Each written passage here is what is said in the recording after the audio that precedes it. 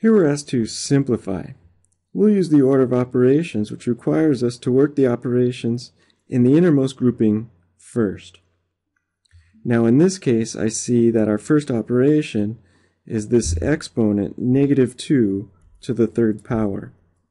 So we begin by writing -6 squared minus -15 minus, now -2 cubed is -8 minus -2 to the fourth power.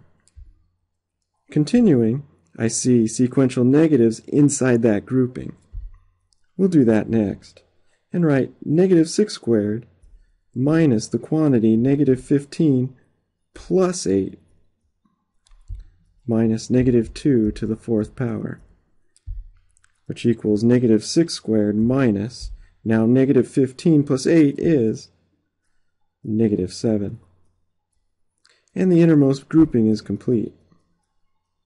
At this point, we'll work the exponents.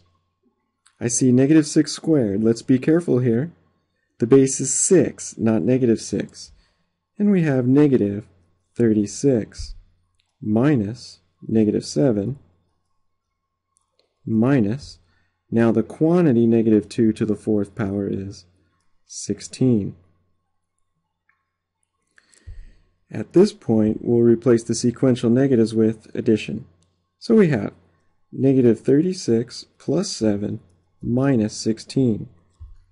Working addition and subtraction from left to right, -36 plus 7 is -29. And then -29 minus 16 is -45. And that's our answer.